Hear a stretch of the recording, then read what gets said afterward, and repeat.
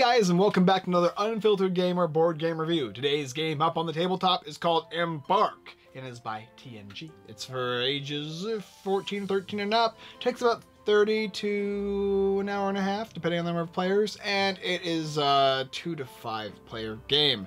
In Embark, you're basically going to be utilizing secret player screens to hide your crew members to have them go onto boats, and then from the boats they'll travel to the islands, and then from the islands they'll disembark and be placed along the islands, whether it be building things or exploring or mining in the mines, gathering resources. You'll do that round 6 times, and afterwards whoever scored the most victory points is the winner, because you're going to try and colonize these islands as best as possible. Unfortunately for you, you've got many people that are also trying to colonize, people that don't want you to go in certain areas, and they're going to try and do their best to allocate you elsewhere, whether they be fighting you or they're captains themselves, explorers and miners and all kinds of stuff. There's also additional variable player powers you can choose at the start of the game that come with quite a lot of them there.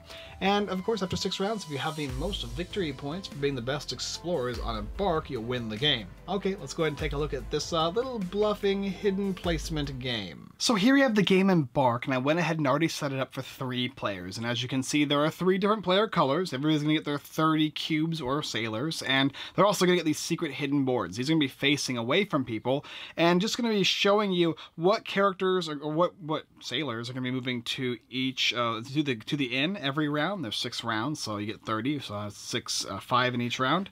This area over here goes from A all the way to K, and this will be where you place your sailors throughout the game. Everybody's got that. You've got these little mining nodes here, and it tells you during the setup how many you place. Right there it says 3, so you put 3 there. Same goes for the rest of them. These are houses that you'll be placing down in the game board as you collect miners or as you collect builders. You get 4 of those there. This is the exploration track here as you place explorers down, and then you got boats here. You shuffle this deck up here, and then you place 1 boat for each letter. Based on the number of players is how many islands, and they also have fronts and backs, and there's multiple different islands that do a bunch of different things for a change of gameplay. I've included the 3, but there is 2 more players here, and there's also these variable player powers in which you're going to go ahead and shuffle the deck here. You're going to go ahead and choose a first player, deal out 5, and starting from the last player, he'll choose a variable player power. Next player will as well, and then the 5th player will get their last opportunity, and the rest of them will get discarded. You won't use these for the rest of the game after that. This player will have some kind of bonus ability. This player will as well, and so will this one. But to make it ease of play, I'm just going to go ahead and forego that, just to give you the idea, though, that they are included in the game. I'll talk about it during the review. In the game, there's a certain number of phases, and you're going to be utilizing victory points. And I'm going to go ahead and steal this rulebook to make sure I get everything right. But first of all, you're going to have the allocation phase. So everybody's going to take 5 of their dudes and place them over here in the inn. And then from there, secretly, each player is going to go ahead and place down their little sailors on areas on the board represented by these letters that go on these boats. So if I want to put a guy in this area, I got to choose A. If I want to put a guy in this area, I have to choose F. So maybe I'll do it like this. Something like that. And then the same will be said for the rest of these guys as well. So I'll go ahead and place 2 there, 1 there, 1 there, maybe a guy there. And then 2 guys there, 1 there, and 2 there. Okay, after that is done, then you're going to move on to the boarding stage. Everybody's going to go ahead and reveal by dropping these things down. And then players in turn order are going to go ahead and place, and they can go ahead and choose any letters they want with the sailors that they have and put them on any boat spaces they want, provided that it matches. So for instance, he's going first, and maybe he wants to go on the sea, so he's going to take this one, and he can put it down on any of these spaces. Now, depending on where you want to place, there's different things that happen. This one here's a barbarian, and it displaces units on the island it's going to.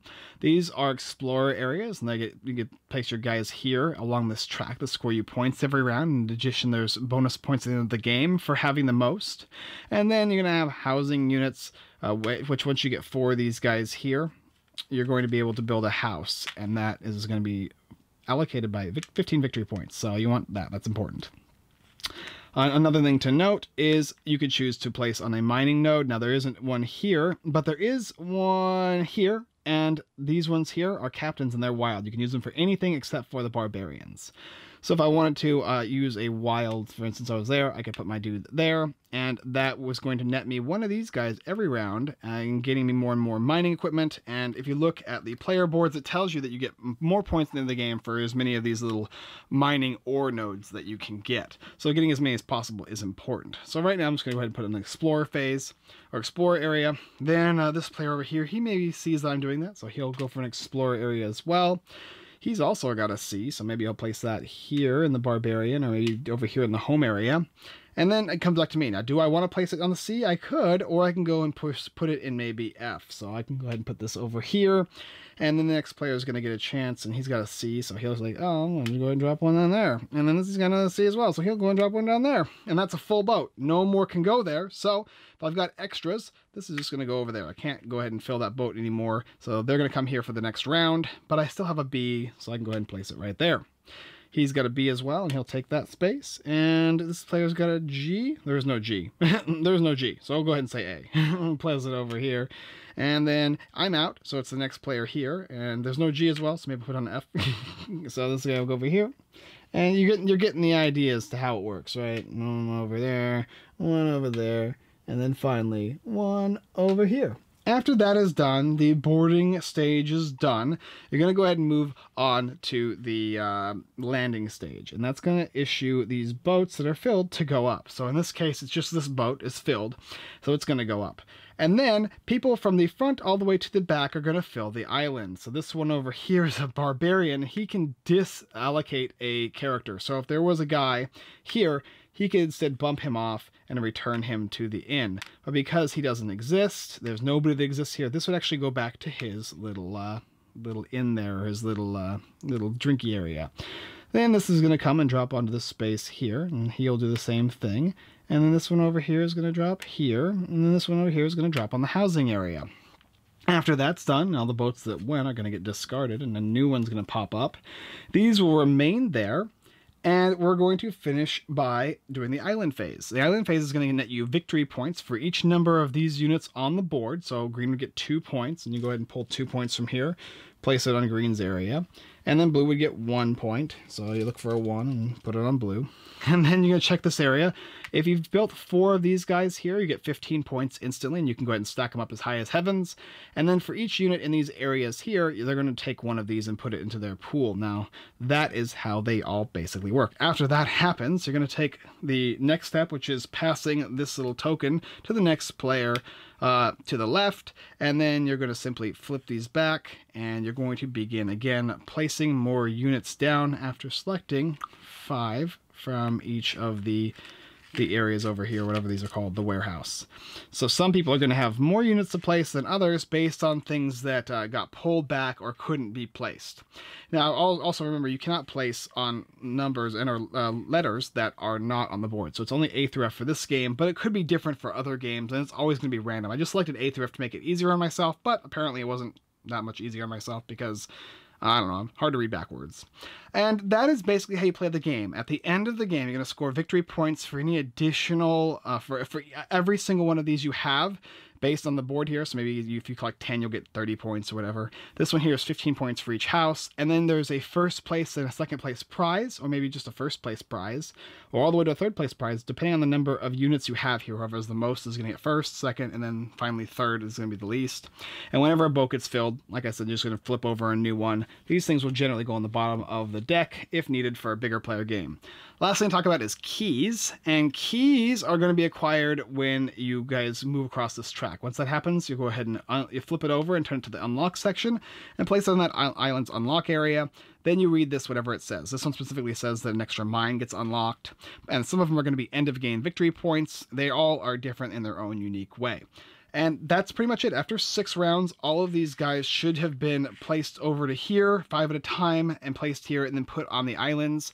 And you're going to do your end of game scoring, and whoever has the most points is going to be the winner of Embark. Okay, let's come up and talk about the game. All right, so let's talk about a couple caveats before we begin with my review. And the first is, as I told you before, as the explorers go down this track, they're going to unlock keys. Those keys flip over and unlock certain spaces on the top of the board here, which can give you in-game scoring or other things. This one here says, once it's unlocked, miners on this island can score 2 points every time they want to ore and they can't. So they're always going to be useful regardless of the fact if they're mining or not.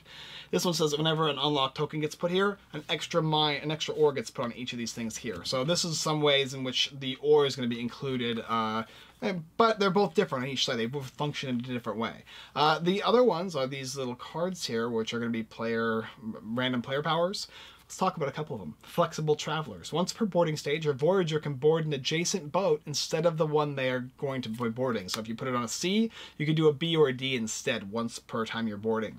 Once per boarding stage, you can place 1 extra stowaway at the bottom of the boat, and during boarding, it'll be counting as a captain, but it's going to be the last to be placed.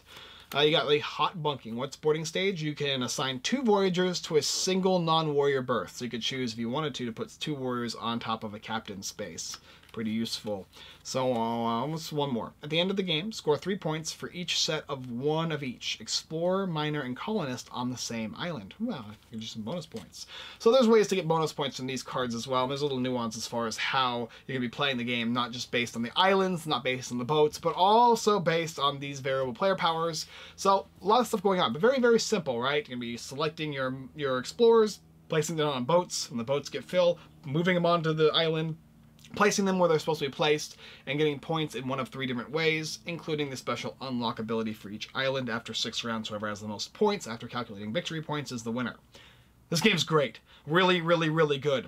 TMG is blowing it out of the water for me. Every time they bring me a game, I'm always really, really, really in love with it, and this is no exception. It's a lot of fun to place down your explorers, voyagers on the in the secret hidden boards here, and all fits in a really nice condensed box too. I did not expect to be so much game in this box. This is teeny tiny, but it fits all that you saw and 2 additional players, and that's really, really cool. I really like that aspect of the game, that it actually, when it came out, I was just like, wow, I'm getting way more than I thought I was going to be getting. And then the game itself is very thick as well in terms of what you can do, but not in terms of how simple it is to play. I can explain it to you in 12 seconds and you'll get the gist of the game, but where you place makes such a big difference, and how you displace people makes a difference.